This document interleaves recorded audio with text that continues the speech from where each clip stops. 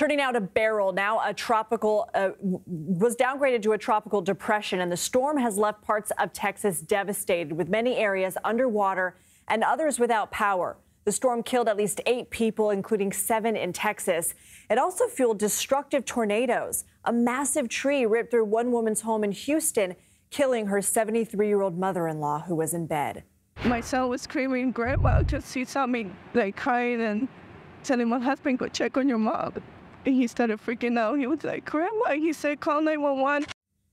CBS News correspondent Janet Shamlian is in Houston, still reeling from the storm. Janet, such an emotional interview we just heard there. What are you seeing right now? Good afternoon, Lindsay. I want to give you a look at, this is downtown Houston, a downtown Houston street. It's right next to the city's convention center. And look at the trees, snapped like a pretzel almost, and that's just one example. I mean, they're up and down these streets. So navigating this city is really challenging right now. And then let's talk about the power. More than 2 million customers, Lindsay, without power on a day where the heat index is going to be above 100 degrees. And the main utility provider in the area, CenterPoint, is telling us they'll have 1 million people back by the end of the day tomorrow, but that's still a long ways away, and that still leaves a lot of people on Thursday without power. The floodwaters have indeed receded, but now it's about getting the debris off these streets, opening these arteries, and most of all, trying to get the power back on amid these really searing July temperatures here in Houston. So it sounds like crews are working as fast as they can to restore power, but what are officials doing in the meantime in triple-digit heat? Yeah, so they're opening cooling centers throughout the area on behalf of Houston, other counties in the area. I mean, I've seen a list of several dozen where people can go sort of 8 a.m. to 8 p.m.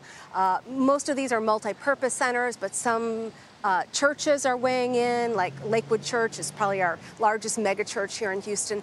They are opening that huge facility until late tonight, and they're also sending out emergency teams with water into some of the neighborhoods. So it's sort of a not just the city and the counties, but churches getting involved, and all hands on deck effort, if you will. And that is really needed because this is just a terrible time to be without air conditioning in the city of Houston.